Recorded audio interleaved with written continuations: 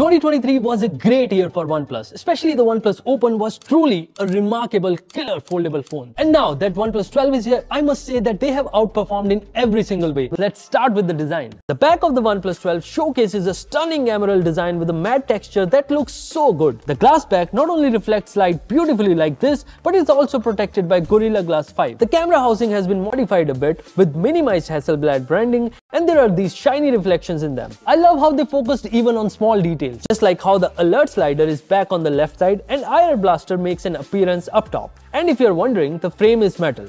The phone is also IP65 rated, which is an improvement from the OnePlus 11 IP64. However, given its flagship status, OnePlus should have at least provided IP68. Not only the exteriors have been upgraded, but the internals have also been updated to 2024 flagship standards with the latest 8 Gen 3, fast 16GB LPDDR5X RAM and UFS 4.0 in both variants now, unlike the last time. The vapor chamber system have also been improved this time.